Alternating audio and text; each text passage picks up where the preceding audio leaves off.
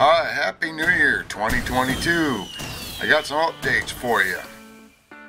In the short term, coming up first, I have the Hall Light Part 7, which is the last one in those hikes. I'm working on that video right now. That video, I have more Swamp Ridge hikes that'll lead to Bullhead Lake. And early this year in 2022, I'm going to redraw Super Squash and some of my other art and transform them into t-shirts so I can make some money. I'm going to be going on an expedition to Florida sometime in February or March, and that's what the money is going to be for. I'm hitting the Apalachicola National Forest again. And I'm still working on the untold story of Morris Lake Monsters. It's going to be a reboot, and it's going to be way better. I'm working on that and doing more art for that also.